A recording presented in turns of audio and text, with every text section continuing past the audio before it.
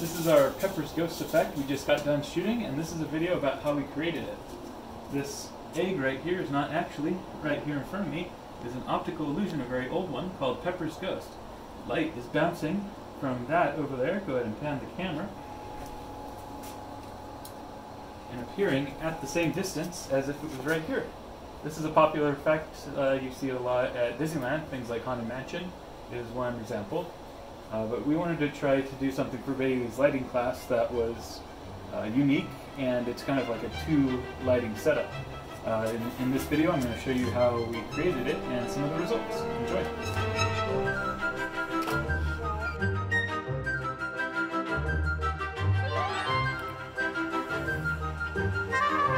Perkins, over here!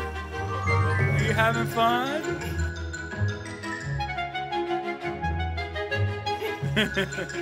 That's what you get for eating butter. I'm here standing behind my dad, holding the bird.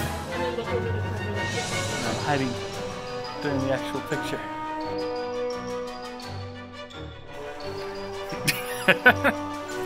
She's not looking at you.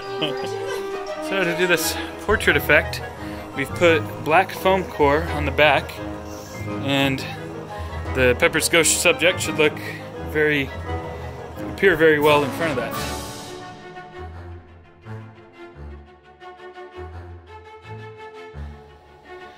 And these, we've just got thread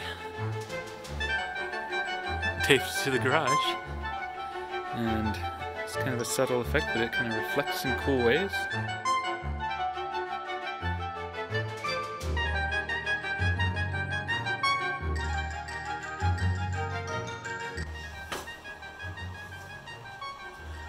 For the camera settings, we're at 125, f16, and ISO is 100. And we've got these lights here. This is just modeling light, plus our regular garage lights are on now. And these flash very bright, because all of our camera settings are very low, not capturing a lot of light. So when this flashes, really only the light from the flash is coming in. We've got outside lights, Christmas lights, a lot of ambient light, but none of that's showing up when we actually take these pictures, because the flash is just so bright, but our camera settings are so low and exposed.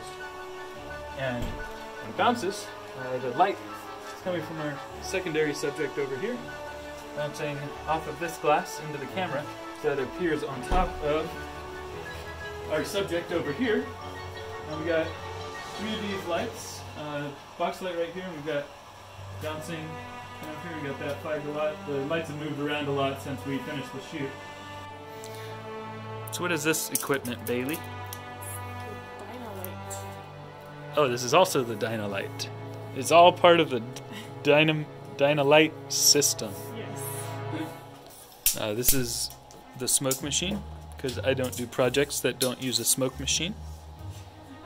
Some fun things about this is the amount of watts. So you got 2 separate sides. It'll split the watts between them unless you switch this one. And it'll split the watts between all of them. Bailee taught me all those. I'm butchering the explanation potentially. This turns the whole amount, the entire thing, and uses a lot of power to make a really bright flash.